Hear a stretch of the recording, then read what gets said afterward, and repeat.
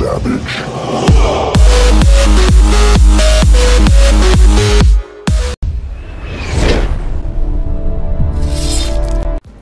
What's up guys, it is your boy TechGod and welcome to a new series I'm going to be starting. It's going to be called Starting Up a YouTube Gaming Channel. Now in this series I'm going to be helping out my subscribers who are looking to start up a new channel and just give them a little bit of tips on what to expect, what gaming equipment they need, and how to make the best quality content available. And yeah, so let's get straight into it. In this episode I'm going to be talking about capture cards and microphones. So yeah, let's get straight into it guys. So number one thing you need to start up a gaming channel is something to record your gameplays with, right? So basically that is a capture card. It's a device where you take the output coming out of your console or your PC and plug that in. So for example of the PS4, it's an HDMI cable. You plug it into the capture card.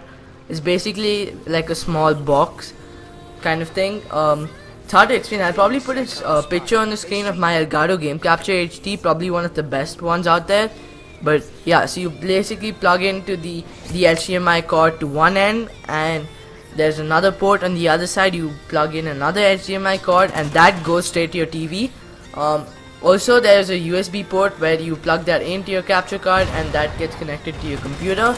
So basically what you need in case of most capture cards is a software which you can download off the internet, which you can basically see what is getting recorded or what you might want to record. So basically the Elgato Game Capture HD is one of the best ones out there, and most YouTubers use this to produce high definition video and audio content.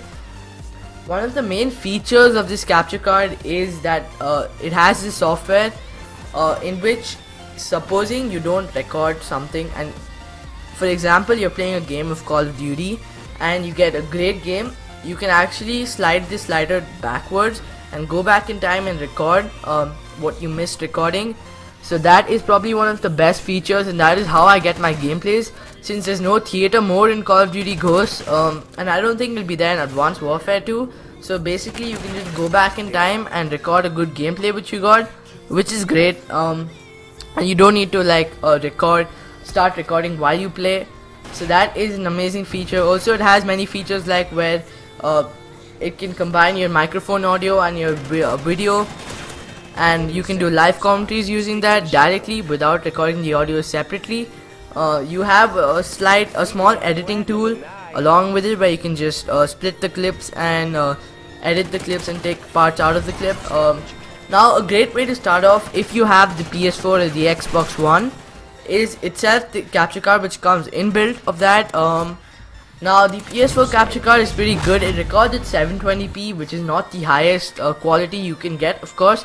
And the Elgato obviously gives you a much better quality and much more features, just because it's an external device and you do pay a lot for it.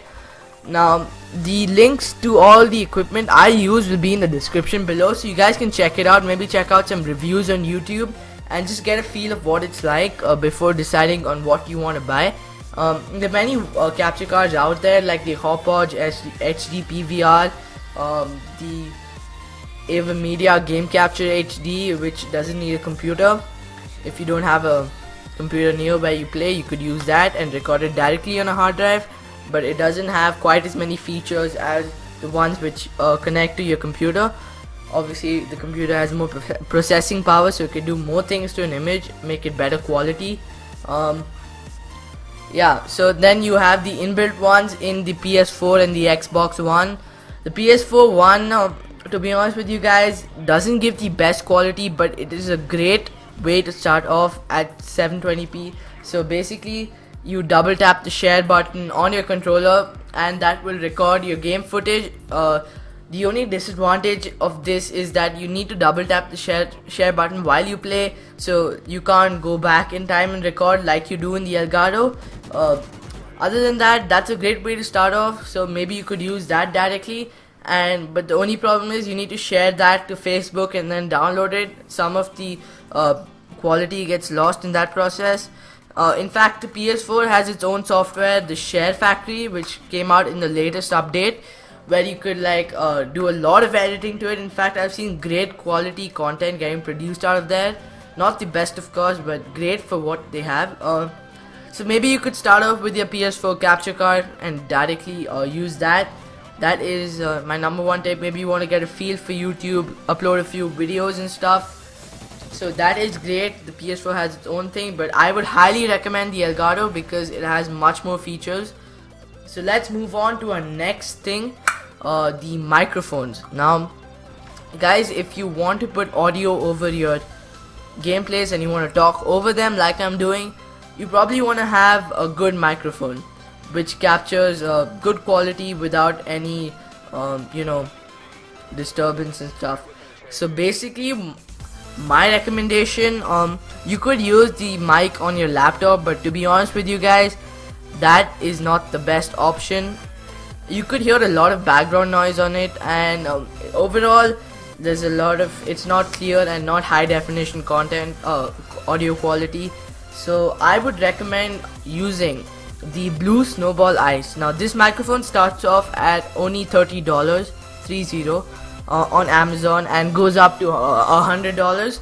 So I use the Blue Snowball Ice, the $30 one, and you guys are hearing the audio which is being recorded by it. So hopefully you guys are impressed by it, because I really love this microphone.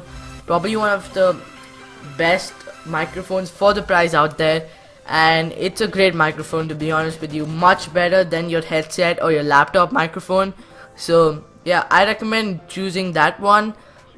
Probably one of the best ones out there for the price. If you want to go a little bit higher and much more professional audio quality, then you could go with the Blue Yeti. Starts off at $100 and goes up to $300. So yeah, but I think the Blue Snowball Ice is enough for what I'm doing right now. So maybe you could start off with your Blue Snowball Ice, and if you don't have the money to spend on that, maybe you could go with the headset microphone, which you like get with your phone and stuff. That is decent, but your laptop microphones typically on most laptops are not the best, of course. They're mainly used for Skype calls and stuff, but yeah, so basically that's about it I wanted to cover in this video. Hopefully it gave you guys a bit of direction on what is needed to get to start off a YouTube gaming channel. And if you guys are PC gamers, you don't necessarily need a capture card. You could use one of the softwares out there called XSplit. I have a link down below, so maybe if you're interested, check it out. It's a great software, records in 1080p and doesn't affect your gameplay, your smoothness of your game. It uses the, I'm not sure what it exactly uses to not affect the gameplay, but yeah. So that is great. It's called XSplit Broadcaster and XSplit Gamecaster. You can actually stream with it. If you don't want to quite record on YouTube, that is also a great option. Now that's all guys I wanted to cover in this video. Hopefully it gave you a bit of direction, as I said before, and hopefully you guys enjoyed this. It is my you know, effort to help the community who hasn't started and grow this YouTube gaming community, and my tiny step to help you guys you know, start off a YouTube channel. And hopefully you guys enjoyed this one. If you did, please leave a like down below and share this video, as it may help another budding YouTuber who has a lot of talent to start up. So yeah, that's about it for the video guys. I'll see you guys in my next one, and I have some Ghost and Battlefield 4 gameplay in the background of this. I may not include the Battlefield 4 one, but there'll be definitely Ghost gameplay. So, and I think it's on the second DLC map pack, so hopefully you guys enjoyed that. I did do pretty decent in these two gameplays. Not the best, of course, not a KEM strike, but so yeah, that's it guys for the video. Hope you guys enjoyed. Take care guys, hope this helped you out. See you guys in the next one. I hope you guys enjoyed the video. If you did, please leave a like down below and subscribe for more content. Click the two videos on screen if you haven't checked them out, and be sure to use the code TGR for 5% off Cinch Gaming controllers. They're great controllers and I definitely recommend them, and they do improve your performance. Thanks guys, I'll see you guys in my next video. I'm out. Peace.